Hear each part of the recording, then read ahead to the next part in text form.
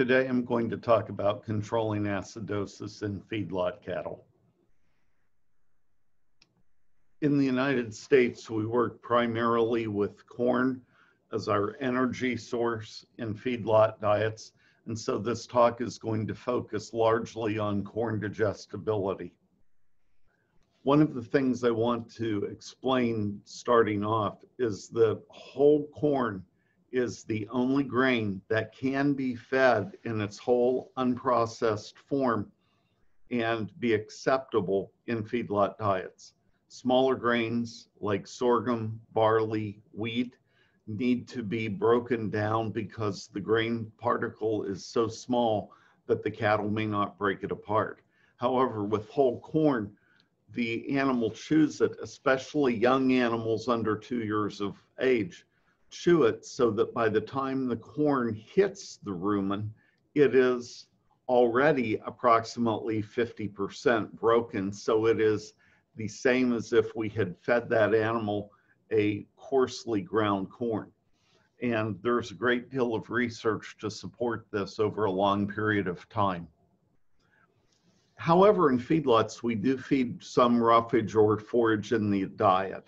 The reason that we feed 4-H or forage in the diet is so that it increases salivation. We get a buffering effect from the saliva. However, forage that we feed should be less than 2 inches long. The optimal length is actually closer to 1.5 inches long. One thing to keep in mind in the eastern United States where we are using bedding is that if we use straw as a bedding or even corn stalks as a bedding, the cattle, when they are bedded, will consume the straw. It is related to nutritional boredom, and if you throw straw in there, they're going to chew it. If that straw is long stemmed rather than chopped, it's going to have a negative impact on the grain digestibility for that day and potentially the next day. So when we are bedding cattle, it's important to remember that it is better to bed every day or every other day than it is to bed twice a week. It's much better to bed with lesser amount more often because the cattle, as I said, will consume the straw that is used as bedding. An important thing that we need to understand is that when we do add some fiber in a diet late in the feeding period, it may result in an increase in intake versus diets that have no fiber in them. That small amount of fiber, 10 to 15% of the diet, should result in an increase in average daily gain and an increase in feed efficiency. And the primary reason for this is that the rumen papillae stay healthier and stay longer. And those papillae are what absorb the volatile fatty acids that are produced by the digestion of the grain by the bacteria. Work done in the early 2000s looked at steam flake corn diets, and what they were really looking at was form of fiber in a diet. They looked at chopped alfalfa, chopped Sudan hay, wheat straw, or cottonseed hulls. And what they found was that the effect of the roughage source on net energy gain intake was directly related of the NDF concentration of the roughage. So if you had wheat straw that has twice the NDF level of alfalfa hay, you only need to feed half as much of it to get the same benefit. So if we look at a starch granule, it's comprised of starch, fiber, protein, oil, and phosphorus. Most of the starch is on the inside of the corn grain, and the bran and the germ are the primary areas of protein. So when we look at grains ranked by their rate of ruminal starch digestion, the smaller grains are the most rapidly digested. And that is not because of the size of the grain as much as it is the starch particles within the grain. The smaller the grain, the smaller the starch particles within that. And starch is a crystalline structure. So if it's ground or chewed, it breaks apart, creating a lot of surface area. And we need to understand that bacteria digest by attaching to a feed particle. So when we create more surface area, we create a situation where we get a faster starch digestion. If we look at the slower digested forms of grain, dry whole corn is near the bottom. And the importance of this is ideally we're going to have starch digested over a long period of time rather than immediately, because we're trying to prevent acidosis. So this would be a typical feed intake and ruminal pH pattern. And at 8 o'clock on the left-hand side would be when feeding occurs. As the cattle consume feed and the feed goes down, so does ruminal pH. And in proper situation, the ruminal pH should not get below a 5, even on a high grain diet. However, subacute acidosis happens when cattle overeat one day, undereat the next, and then overeat. And when they are over-consuming food because they're hungry because of poor bunk management, the pH can go down to as low as 4 or 4.5. Now we need to understand that pH is on a negative log scale. So a pH of 7 is neutral. A pH of 6 has 10 times more acid units than a pH of 7. A pH of 5 has 100 times more acid units than a pH of 7, because there's 10 going from 7 to 6 multiplied by 10 going from 6 to 5. So while the numbers may look that different, the impact from a metabolic standpoint is huge. We want to keep that ruminal pH somewhere around a 5.5 to a 6 on a high grain diet, so that we prevent acidosis. I want to look at the impact of very low fiber diets on highly processed grain diets. And these are the rumen contents that came from a steer that was fed a completely pelleted diet.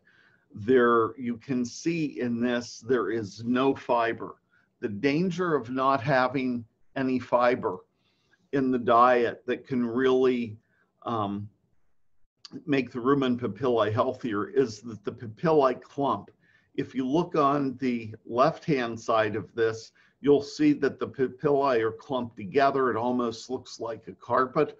On the right-hand side, you'll see papillae with some spacing between them, and they're really supposed to be open, because if the sides of the papillae are clogged or they are matted together, what we're doing is we are reducing the area of blood flow that can absorb VFAs and take them to the liver, where they're converted into glucose for energy or converted into fat for the animal.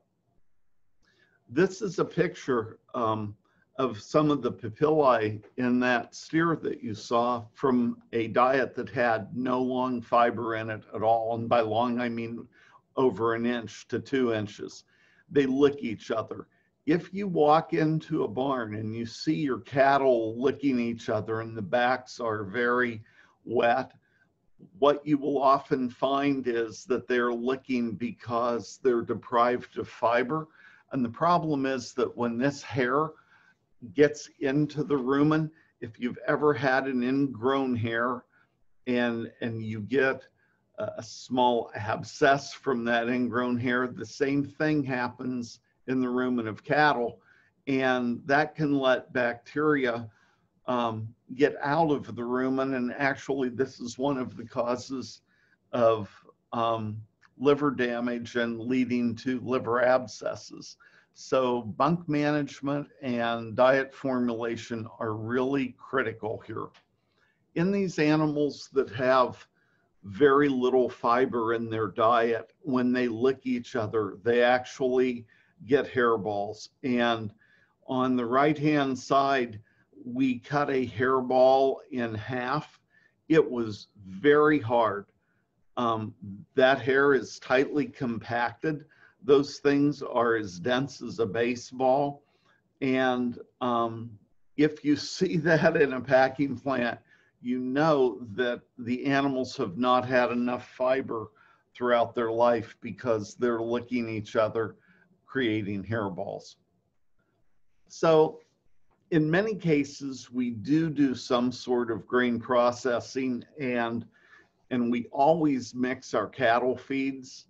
And there are 6 factors that go into feed mixing characteristics. It's the particle size, the particle shape, the bulk density, the water retaining capacity, the electrostatic charge, and the adhesiveness of particles. And one of the things that I'm going to talk about here a little bit is the fact that when we mix feeds together, what we're trying to do is we're trying to minimize separation in the mixer so that we get as uniform a feed as we can in the feed bunk. But the flip side of this is the type of grind that we use on corn is really critically important. So what grind of corn is best? Here I've taken some pictures, and whole-shelled corn is good up to 10 to 15% fiber in the diet. With young calves under a year of age, you can go up to maybe 20% fiber because young calves chew their feed and break apart the corn much more efficiently than older animals. If you've ever watched cows eat corn that are mature, they gulp. Young calves chew. On the right-hand side, you see coarsely cracked corn. This is good between 10 to 30% fiber in the diet. That's equivalent to the picture on the left-hand side here. If we get to the right-hand side, that would be acceptable at 30 to 40%. If you are going to grind your corn and you're feeding, say, a corn silage-based diet, and you want to grind corn, you can do it, and this would be acceptable. I would rather see this at 30% of the diet than 40%, because that's getting very small and you risk acidosis. However, a lot of people feed grain that small. These 2 pictures show grain that has been highly overprocessed. And what I want you to understand is that these 2 pictures here and the 2 pictures here came from a grinder that was set at exactly the same setting. And one of the important things when you are grinding corn, processing corn in any way, you have to keep an eye on it, because you can have your grinder set the exact same way.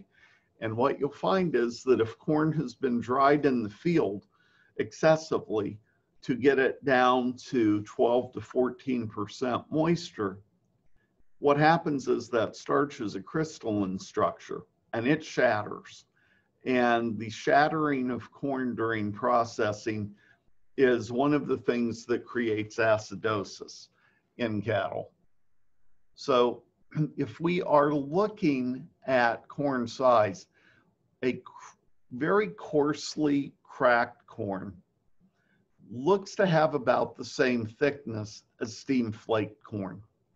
So why does steam flake corn result in greater gain and efficiency than ground corn?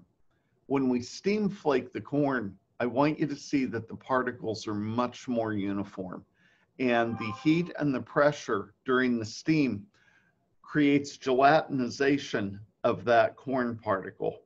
That makes that corn particle much more adhesive to other feeds. There is less separation in the feed bunk, and when there is less separation in the feed bunk, there is less of a chance for overeating or undereating with the creation of acidosis.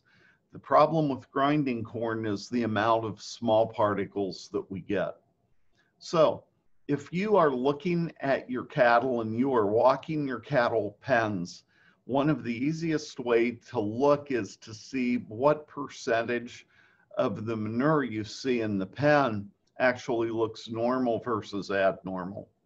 The picture on the left is normal if a lot of fiber is fed.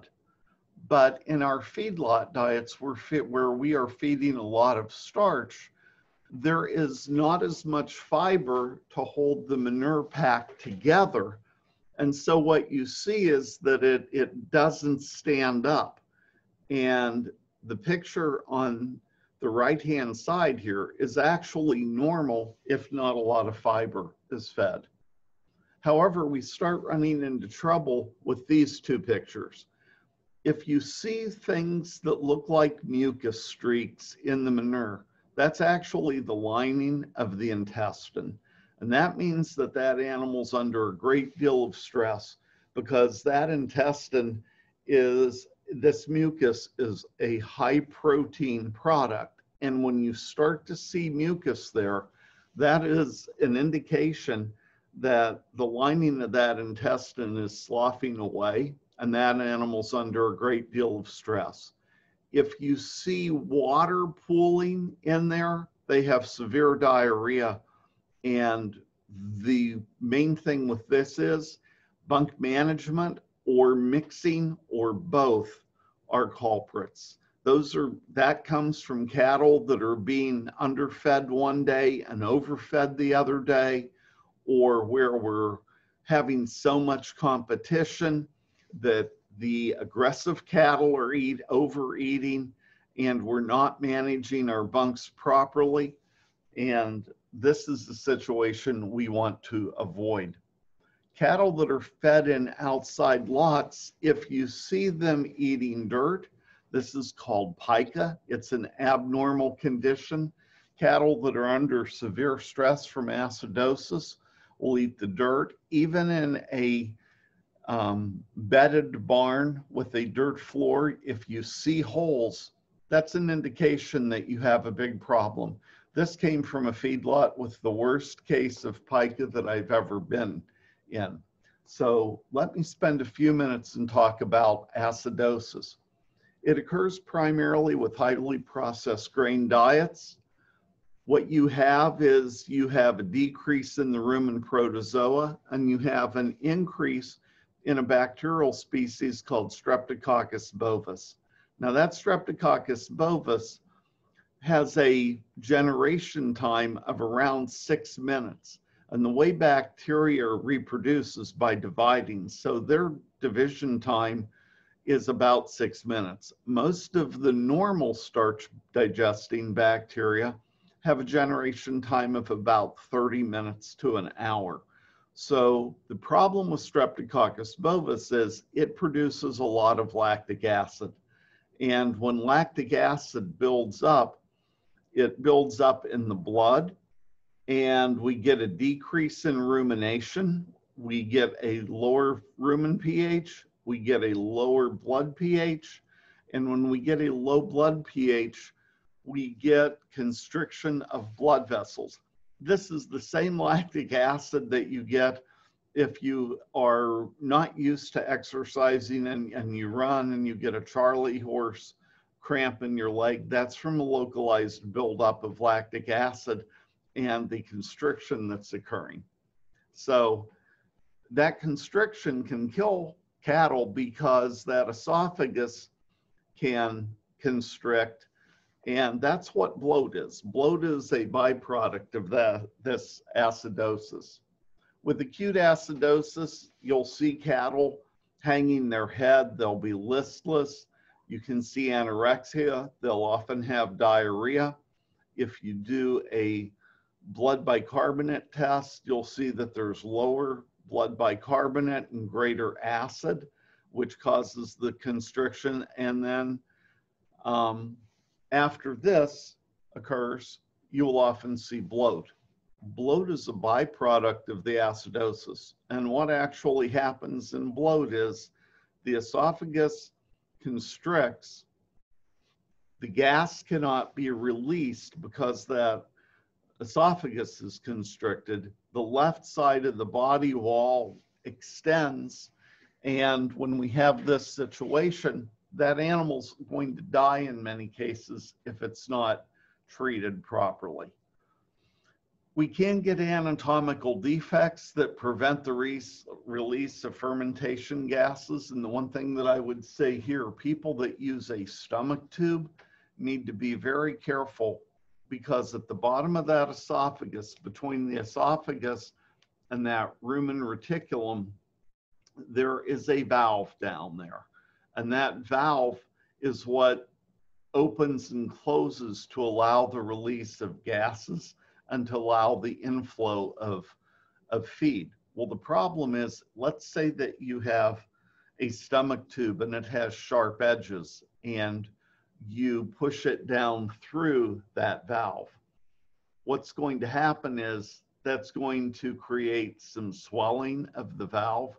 And so with chronic bloaters, often our attempts to relieve the bloat actually may create a situation where a little bit of swelling of that valve actually makes the problem much worse. So if I'm trying to prevent bloat, the most important thing that I can do is actually bunk management. There are treatments. If you have pasture bloat, there is bloat guard or paloxylene. It works to break up the frothiness that occurs with some pasture bloats. Some people will drench with fats and oils. It may break up the froth if it is a frothy bloat. The problem with that is that bacteria digest feed by attaching. And if you pour fat and oil into that rumen that is never supposed to have more than 6 to 8% total fat, what you do is you may impair rumen function for 2 or 3 days, and you'll actually create diarrhea. In extreme cases, a trocar is used to punch through the side of the rumen. I would have a veterinarian do this. It's done in extreme cases to save the life of the animal. So how do we prevent acidosis? We increase the frequency of feeding. We can increase the roughage in the diet, and keep in mind that the best roughages to have in a diet are ground down to 1.5 to 2 inches. We can feed complementary grain sources such as a mix of whole-shelled corn and coarsely ground corn. It is a thing that can be done. More importantly, we can have gradual diet adaptation, going from a receiving diet to a growing diet, and from a growing diet to a finishing diet. We don't just want to increase them immediately. We take a 10 to 14 day period, and usually when I am increasing the energy content by increasing the percentage of grain, I may also decrease feed intake by an equivalent amount of energy. So I may take feed intake down 1 pound a day and hold it for 2 or 3 days before I add more grain. So, because as I add more grain to a diet, especially if I'm coming off a haylage diet or a corn silage diet, and I'm going to add whole-shelled corn to that diet, or even ground corn, as I increase the energy density of the diet, I reduce intake, so that what happens is I get into a situation where I'm keeping the actual energy the animal gets on an equivalent basis. I can also utilize some products that minimize the effect of lactic acid producing organisms. And I show you once again that the speed with which starch is digested slows down when we have grains that do not need to be processed in order to be fed. And that's a really critical thing. The other thing that we can do is, and probably the most important thing we do, is we control feed delivery. If we are starting cattle on feed and we predict the amount that they're going to eat, we control feed delivery. I like prescription intake or restricted feeding. in situations where I'm starting cattle on feed because it reduces human error. The worst thing we can do is push cattle too hard when they're going onto a grain diet. We want to reduce feed wastage. We want to reduce metabolic disorders. It can be used to reduce fat content, and that may be a positive or a negative, but when I say controlling feed delivery, there are cases where we can feed only 90% of predicted feed intake, and actually the feed goes through the digestive tract slower, so the animals are more efficient.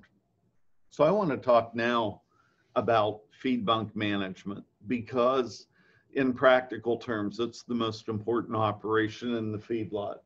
And the objectives are to maximize animal performance, to minimize digestive disorders, and to keep animals eating a consistent amount of feed.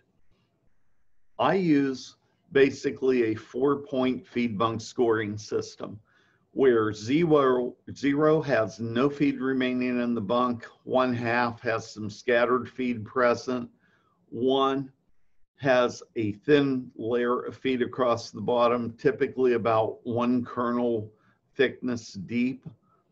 A 2 might have 25 to 50% of the feeding from the previous day remaining.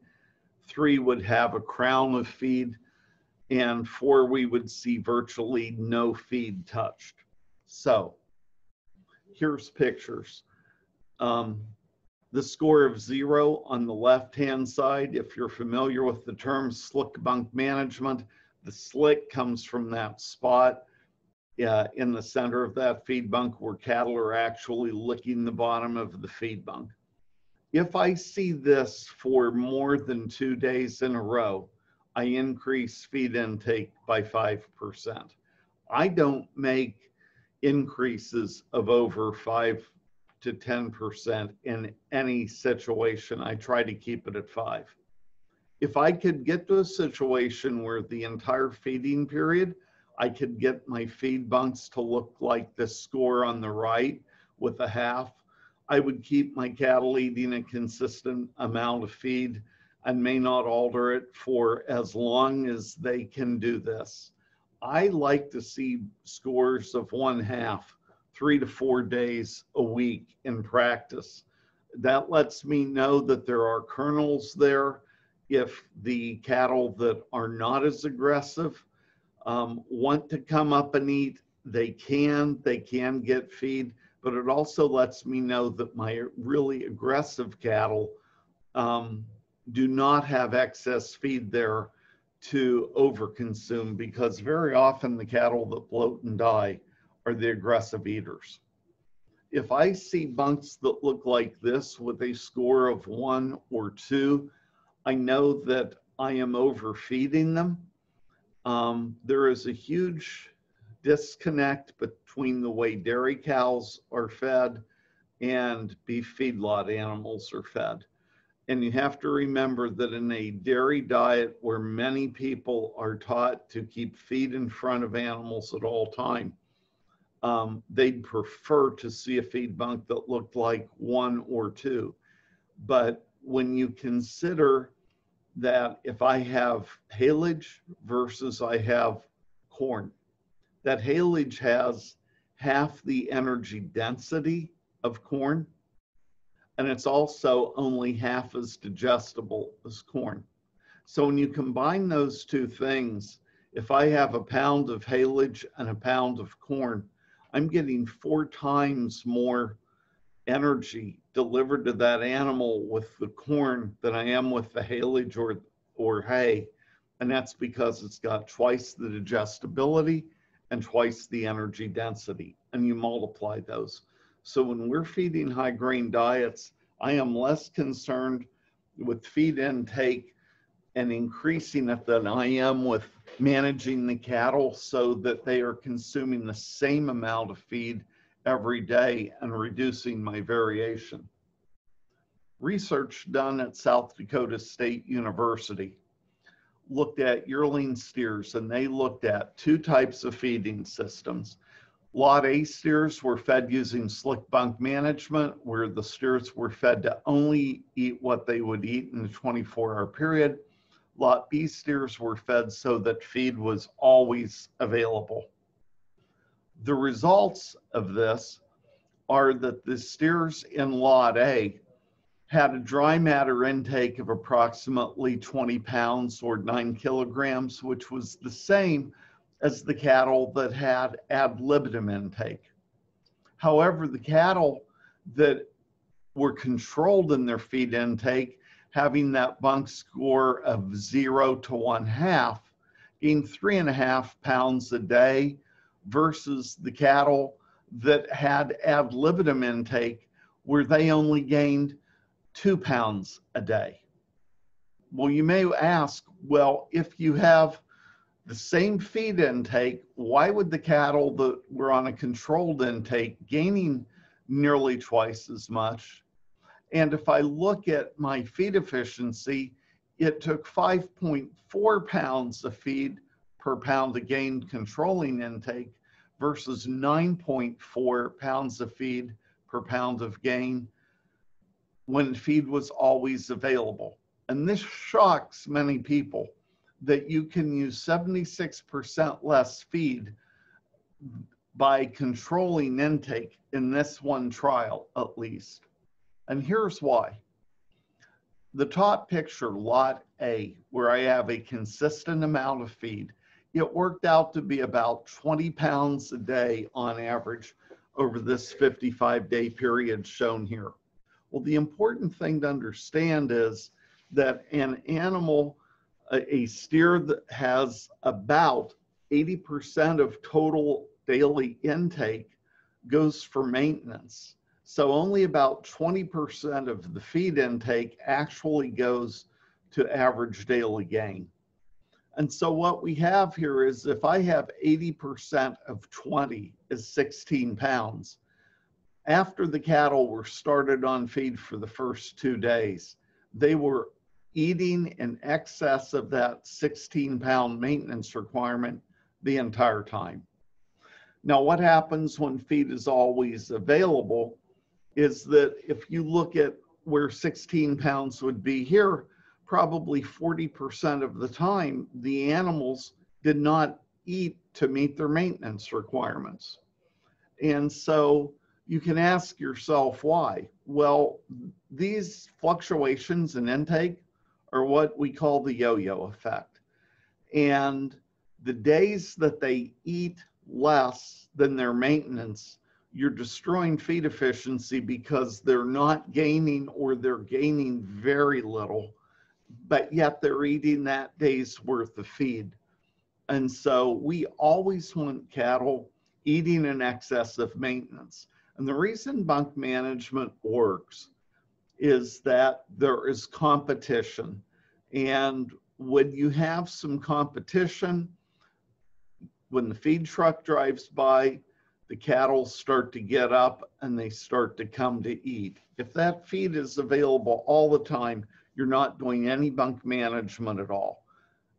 You might as well have a self-feeder, and your efficiencies and your average daily gain are not as good, and the cattle have a lot more metabolic stress. So why was efficiency of feed utilization for gain improved with bunk management? Well, it goes to something called the hierarchy of nutrient use, which goes maintenance, development, growth. Now, we don't worry too much about lactation and reproduction in a feedlot, but they're shown in order, and then fattening. And we have to understand that in feedlot steers, as much as 70 to 80% of feed intake is used for maintenance, leaving only 20 to 30% for growth.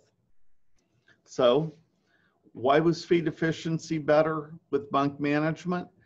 As I said, competition causes them to come to the bunk. Weather patterns don't impact feed intake nearly as much because it's competition that has them there. So we level out those rainy days, those cold days, those exceptionally hot days. That's controlled much better when there's competition. and those cattle will almost always eat in excess of their maintenance requirements. There are also feed additives that we can use to improve performance and reduce acidosis. In conventional feedlots, the most common ionophore is rumensin. The active ingredient is monensin. It is a feed grade antibiotic technically, although it is not absorbed by the animal. And it is the most common product used in commercial feedlots. If I am feeding for an all-natural program, I may feed Amiferm to increase ruminal lactate utilization. Amiferm causes the bacteria that utilize lactate to increase in percentage. Rumensin causes a shift in the bacterial population to produce less lactate. We also, as I have said, we can use proper bunk management, and we minimize our fluctuations in feed intake. We also have to understand that bedding is a major source of the fluctuations in confinement cattle if we're only bedding twice a week, because when they eat the bedding, they're not going to go to the feed bunk. So in an ideal situation, if I'm using bedding, I'm chopping it, I'm blowing it into a pen, or having it processed in a bale that I put in a pen. It's going to be no more than 3 to 5 inches long, and I'm going to go in there and bed every day, every other day, so that the animals eat less of that straw, because when it's put down, they're going to tramp it in to the bed pack. The other thing I want you to understand is that acidosis leads to hoof lesions. This is a picture of a really badly swollen foot taken at a packing plant. It indicates chronic acidosis from improper bunk management, resulting from feed intake fluctuations. When we get a reduction in rumen pH with excess lactic acid, we get constriction of the capillaries. When that happens, laminitis occurs because there's not appropriate blood flow. So this animal had to be in pain from laminitis. When an animal has this situation, it's under stress, it walks less, it eats less, it will have a reduced average daily gain and a reduced feed efficiency. It's really important also to keep a look on the hooves of animals in the feedlot to see how we're doing, because you can see the swollen feet, you can see the long toes, and those animals will have laminitis, which indicates that we have mismanaged the bunks, leading to the acidosis. If we are going to use products in these feedlot diets, rumensin is the most common for commercial situations. Amiferm works exceptionally well in all natural situations. In a commercial situation, the benefit of rumensin is that it reduces feed intake, and one of the things it does, it actually reduces the amount eaten at any one meal, but it increases the number of meals, and that helps to prevent an overload of grain at any one time so that we get a reduction in acidosis. So feed intake is reduced, they gain the same, efficiencies increased. With Amiferm, we do not see a decrease in feed intake. We see either equal feed intake or maybe a slight increase. We should get an increase in gain, and that increases feed efficiency. If I look at monensin for a commercial feedlot, I want to explain the mode of action. They inhibit the growth of gram-positive rumen bacteria. Gram-positive bacteria are the primary bacteria that produce lactic acid from Streptococcus bovis. They work by not allowing adequate passage of ions through the cell membranes of gram-positive bacteria.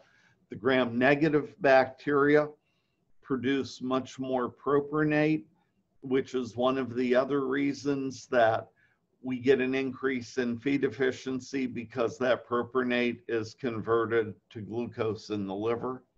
So in feedlot diets, if I have monensin in a commercial feedlot, I may get a decrease in feed intake, but they eat smaller meals, and that helps to stop overeating at any one meal. The effects on energy metabolism are that I get an increased proportion of propionic acid from the gram-negative bacteria, a decrease in acetic and butyric acid that go to back fat and seam fat. It also results in less methane production, less heat of fermentation, an increased efficiency of energy utilization due to sparing carbon that goes to propionic acid, and it spares amino acids normally used for gluconeogenesis. However, if you're feeding for an all-natural market, many of them do not allow the use of ionophores. I use a lot of Amiferm in feedlot situations. It's been shown to increase the growth rate of not only fiber digesters, but lactate utilizing bacteria, and that's the primary reason that I use it in all natural feeding situations. It leads to a stabilization of rumen pH, and that stabilization of rumen pH is what allows them to consume more. It keeps cattle healthy by reducing the metabolic stress from lactic acid associated with high grain diets. I did research when I was at Ohio State looking at Amiferm supplementation with some research sponsored by NCBA. In one experiment, Amiferm resulted in a 4.9% greater feed efficiency in a sheep study where we used ground corn. In a cattle study where we were using a 76% dry corn feedlot diet with 10% corn silage, we saw a 7.2% improvement in feed efficiency, and it took 4.8 pounds of feed per pound of gain. They gained 3.77 pounds per day, and they had a finish weight of 1,228 pounds. So these were Angus-based cattle. My thoughts are that if we use good bunk management, we can feed cattle for all natural markets and get exceptional performance. So my final thoughts on acidosis is that it's largely preventable with proper bunk management, with controlling feed particle size, and with forage levels in the diet that match the grind level and the particle size of the grain.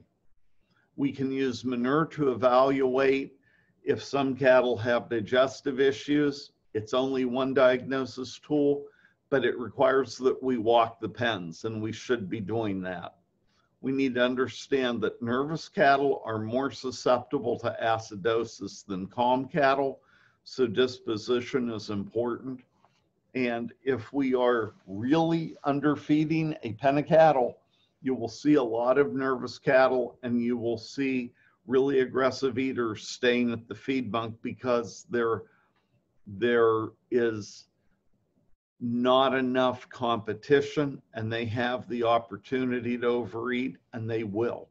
So improper bunk management, feed delivery, and overly processed grains are the most common causes of acidosis. Thank you.